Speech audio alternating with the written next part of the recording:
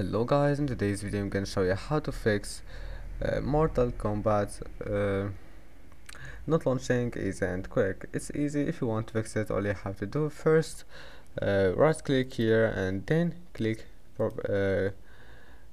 properties and now compatibility, and after that on zero here click enable those two options, and first option make it for Windows 8 and then click apply, and after that click run compatibility troubleshooter and now click try recommended settings, then click test program, and after that just click next. And now if that doesn't fix your problem, then all you have to do is just go to device manager and then go to display adapters and right click update all those drivers that you will find here.